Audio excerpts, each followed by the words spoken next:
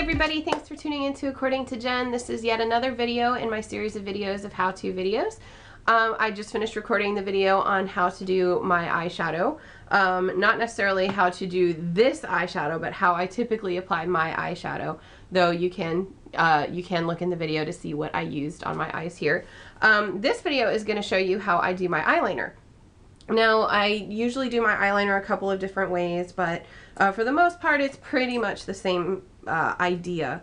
The only difference is that sometimes I blend it out and sometimes I don't. On a rare occasion, I will do a thicker eyeliner with a wing or something like that, but it's very, very rare that I do that. So I won't be showing you how to do that in this video because I think there are other people out there who do a way better job at it than I do. So I'm just going to show you what I do. Typically for my eyeliners, I will choose a dark color in a palette that I'm using. This particular palette is the Naked palette by Urban Decay. And usually what I'll do is just use a color that matches the eyeshadow that I'm doing that day and pick that as my eyeliner. One thing that I also use to make my eyelashes look thicker at the end when I'm done doing my eyeliner is I use MAC's Fluid Line in Dip Down if I'm doing a brown color to smash up into like the roots of my eyeshadow or my eyelashes so that I can make it look thicker. So that's an option if you care to do that too. I'll show you how to do that in this video. So I will go ahead and show you how I apply my eyeliner, and if you guys have any questions, let me know.